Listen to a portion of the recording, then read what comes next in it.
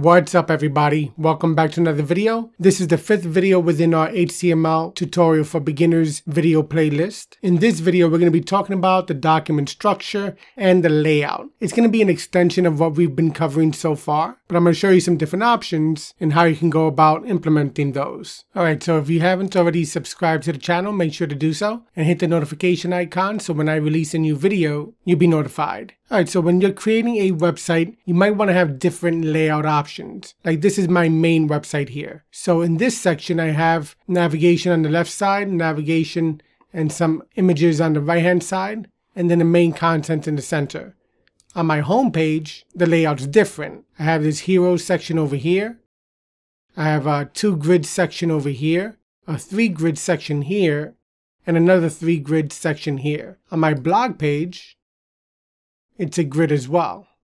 But then in the individual articles, I have my main content in a standard typical layout. So by now you probably already know how to do this if you've been following along with my other videos. But let's just go over this. Let's go back to our editor, and this is where we left off. But actually, let me show you some images of some layout options as well. This is one option where we have the header on top. We have the navigation on the bottom of the header itself. Then we have on the left-hand side our various articles. Then we have an aside. Then we have a footer. That's a pretty standard type of layout. Another option is we could have the header section. This whole box over here is going to encompass the logo area and our navigation area. And then we have our articles, the aside, and the footer. That's another option you might see often. And then another option, again, this will be the header area with the logo and the nav. We can have more of a grid section with the article here, and then 3 article sections here, then an article, aside, and footer. You could pretty much do as you want in terms of laying it out as long as you group the tags properly. Let's go to our editor and see how that can happen. So let's say we're going to stay in this file here, the HTML5.html file. Let's say that we want to have the header with the nav inside of it. So we can go here, we can cut the navigation out and paste it inside of the header itself. And then we can use a div tag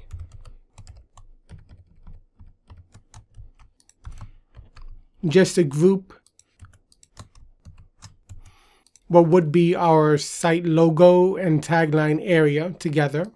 And then our navigation would be to the right hand side. So imagine this for a second. This would be your logo area with the tagline on the left side and then your navigation on the right side. Now we're not implementing CSS yet. Now I don't want to jump ahead because there's still so much for us to cover with HTML. But I want to show you how you can use HTML to properly configure your layout so that way once you're ready to style it, your markup is going to be semantically coded. Again, you want to try to make sure your code validates. We have our header section here and that's going to encompass everything here. Now, let's say over here, we're going to want to create another 2 grid area. So I'm just going to copy this over here, these two.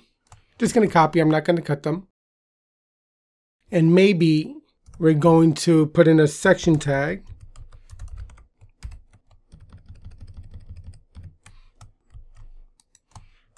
But remember, we're going to have to make sure we have a heading for this. So let's put a heading here. Let's say these are featured articles. Okay, let me get some separation here. Let's save that. Now let's see if by doing it this way with the H2 outside of the section still validates when we check this out in the browser. All right, so we save it. Let's go to the browser. Let's go to that page and reload it. Now let's view page source. I'm going to select all, copy, and paste it. So in this case, unlike the previous one, we have to put the H2 inside.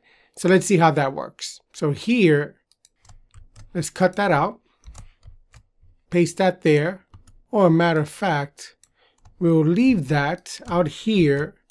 In here, we'll make that an H3. We'll copy that. And let's say we're going to call this featured 1 and this one featured 2. Now let's see if that validates. Now remember, we're still leaving the featured articles up here, but we're creating the headings up here above the articles themselves. Let's go back to the browser, X out of this one, go back here, reload, view page source, select all. Let's see if it validates now. And it does. There's no errors within our code. So we're good to go on that front. Now again, this is not styled out, so nothing's floating to the left and to the right. Nothing's being positioned in terms of the page itself, but we're getting the structure, the document structure and the layout for our website. Now let's go back to the editor and let's create a couple of more asides towards the bottom that would be, let's say, above the footer section. If we go down here, outside of our main, as a matter of fact, we could actually take out this commented out section area because we're gonna continue to leave that section there in that manner. So we can take that out. All right, so outside of the main, we have this aside that's the sidebar. So I'm gonna leave a comment for myself here.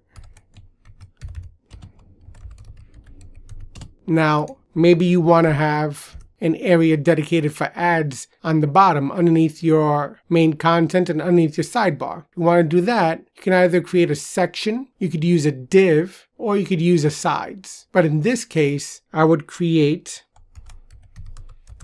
another section. This would be for, let's say, featured partners. Let's say you have a couple of companies that you're working with or that are looking to advertise on your site. You can place their advertisements here. Now this would be separate from, let's say, your Google ads or your Amazon affiliate links or something like that. So let's say we would say featured partners. And over here you can have a couple of divs over here. Let's copy that. Let's say you have 3 of them. Partner 1,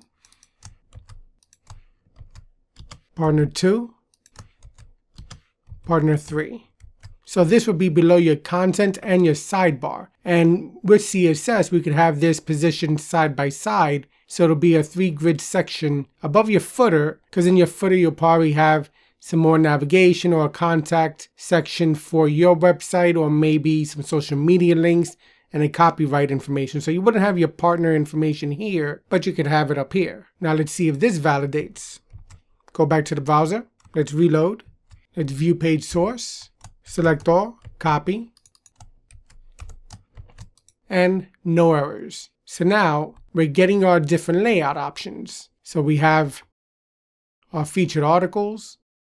We have our main articles, we have a sidebar with an unordered list, and then underneath all that, we have our section for our featured partners. Then below here in the footer section, we can add some additional information for our website, like some copyright information and things of that nature. But in this video, I just wanted to touch base a little bit on the document structure and the layout. You have options. The key is to make sure that you use the correct HTML tags for your specific areas of your document. Again, you want to have semantic markup. You want it to make sense to the browsers and to the screen readers and people using accessibility devices who are visiting your website. And you just want to make sure you're nesting your tags properly. All right, so that covers it for this video on HTML document structure and layout. In the next video, we're going to be talking about formatting and semantic tags used for your actual page content. So I'm going to be introducing brand new tags to you. So definitely make sure to subscribe to the channel and hit the notification icon so that way when I release a new video, you'll be notified. And as always, thanks for watching,